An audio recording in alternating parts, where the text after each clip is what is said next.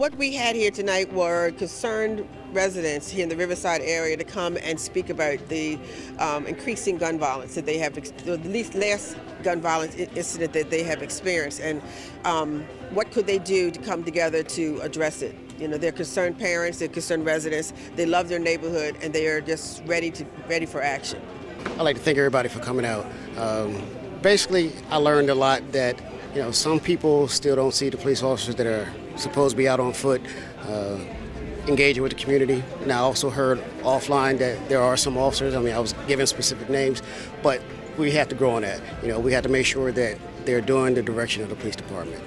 Some of the people who are in the community don't feel as though they can go anywhere past Riverside, that they feel kind of left out. They're looking for jobs, and because they can't find jobs or make the money, that's what they resort to. So it's a lot, you know, it's a holistic approach that we have to deal with everything from the police perspective, from the community, and faith-based groups, even to job employment. So it was interesting, and I did learn a lot.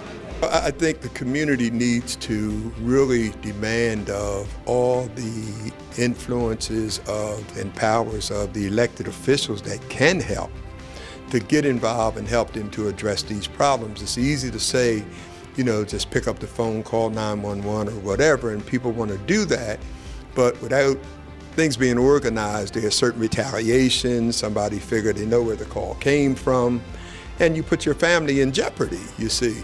So if the elected officials, other than just one or two, would get involved, pull their resources, and really work it out. You know what Karen Spillman was saying in there as we just left about giving a unit to the police and all that. We used to have 2 units over here years ago where the police used as a mini police station, mini headquarters. And a couple of the police even lived over here, you see. So you got to go back to doing some of those things and do it with a very reasonable rent or no rent at all. For some of them that will come over here and stay and they see the police cars, they know they're in the area and all that, it does help to deter crime.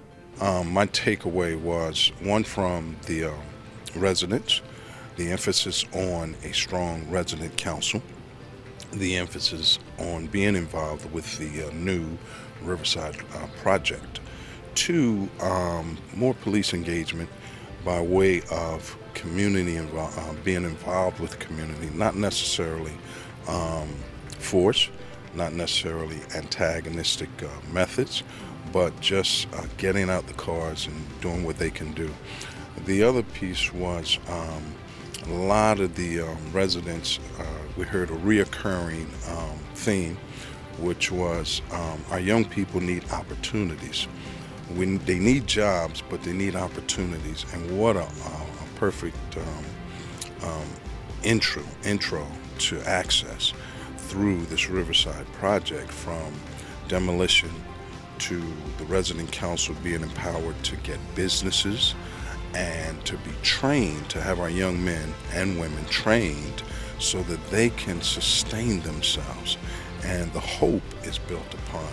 There's light at the end of that tunnel. Now, I'd just like to thank everybody for coming out tonight. This was the beginning of a real needed discussion on gun violence, not just here in Riverside, throughout the area. So maybe we could start something going once a month over here and move in different communities, even though they said the gun violence is down in Wilmington, but one shooting is just too much. And I'm just fed up with it. And we just need to take back our community.